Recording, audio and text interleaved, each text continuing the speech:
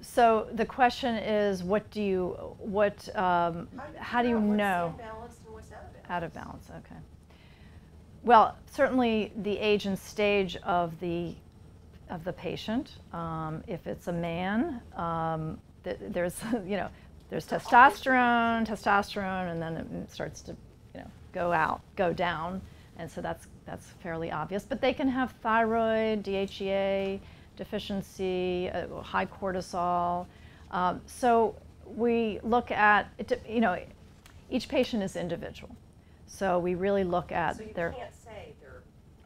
Well, when I'm talking about functional medicine, we look at the digestion, we look at the sleep, we look at what's going on in their life, if they're stressed, if they're depressed.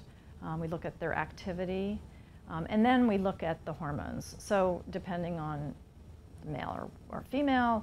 It's pretty complex. It is complex, yes. And a lot of the symptoms of low testosterone, low estrogen, low thyroid, they overlap. So almost everybody with any complaint of fatigue or pain, I'm going to do do their thyroid functions. If they're around the stage of perimenopause, menopause, andropause, I'm going to do testosterone levels in men, and I'm going to do the hormone levels in women. Again, the estrogen and progesterone levels are okay to check for blood work, but they may vary. To determine if a woman is in true menopause, actually to check their pituitary hormones, FSH and LH, and that will tell us if they're peri or menopause. And then we'll go from there. So Genova helps a lot. Genova helps. And again, what I get from Genova is how you're metabolizing it. So I will check it in even women that are still having periods, premenopause, to see how they're metabolizing it. So, you're welcome. But I would I recommend to all my patients to read The Female Brain and the Male Brain. These are books. She also wrote The Teen Brain, written by Dr. Louann Brizendine. We actually have the male brain and the female brain in our lobby, if you want to take a look. She's a neuropsychiatrist who runs a hormone clinic in San Francisco. And they're great books. She starts, I'll just give you a little synopsis. So the female brain starts from in utero. The brains are the same at 8 weeks, and then the male brains get flooded with testosterone. By the time they're born, they're completely different. So this is a female because she has what's called mutual gaze. She's able to look at eyes, she can read faces. Boys are like this. Really, and I know when I had my son, I was like, "What is this?" I never grew up with brothers. What is this? He was like all over the place. So this is a girl baby, and she's like gazing at her mother, the eyes, and so by the time girl babies are born, they can read faces, and boys are looking around the environment, and then it goes on from there. So even in young kids, they have testosterone, estrogen. You look at little girls playing, they're kind of playing together, cooperating, and kind of making sure everybody's okay, kind of mothering each other. Boys, rough and tumble, competition, one-upmanship, beating each other up, tearing everything up, right? So then you go on to teenage years. Well, girls are, huge levels of estrogen, which stimulate. This is a whole nother talk that I do called The Female Brain. So we happen to have some of these. But this is a teenage girl. So they have surges of oxytocin, which is the bonding hormone.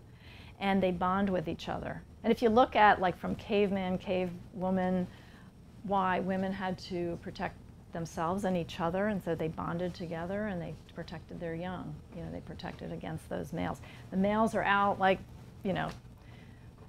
killing each other, or they're fighting, or they're rolling around or wrestling, or and then so girls, so in teenage years, they're in very different spheres. And remember the amygdala? Those amygdalas are huge in boys. So fear, aggression, sexual thoughts, et cetera, et cetera.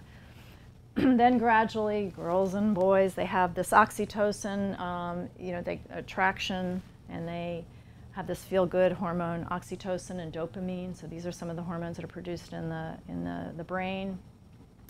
And then they have children, and by the way, this is kind of interesting.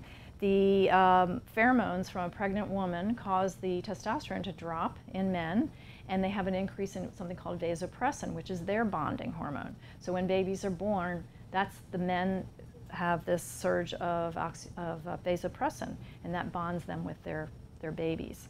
And women have, again, a surge of oxytocin, intensely protective of their children, of their babies, and this oxytocin continues on until the children start to separate and the levels start to come down, and then we're in menopause, and then it's like we're done and done raising kids, so it all works together.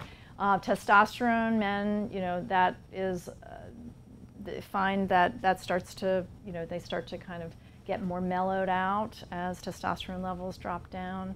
And so it's all kind of a natural process. But we can kind of help things along by supplementation. So that's kind of a synopsis. But I love that the books are great. She uses her patients as examples, and they're very humorous and fun to read. So I'd highly recommend it. And everybody's got males and females in their life. If you have teenagers in your life, then both of those books touch on the teenage years, but she also did write the teenage brain as well. So one more question. That's okay. What could cause someone, I am 27, to have FSH and LH levels that are far beyond that of a post-menopausal woman? And if so, how would you treat that? Well, there's something called early ovarian failure. It's such not a nice term, but we don't really know why that can happen. But obviously, it's very important in a young person, if that occurs, is to make sure that you do have enough estrogen, progesterone, because there's so many things that may increase the risk of osteoporosis and so many other things that you need to support. And so, we don't know why that occurs. But making sure that you take healthy hormones is also very important. And I think it would be a good idea for someone that is taking those hormones to maybe do the Genova test to make sure you're metabolizing it the way you should to keep it healthy.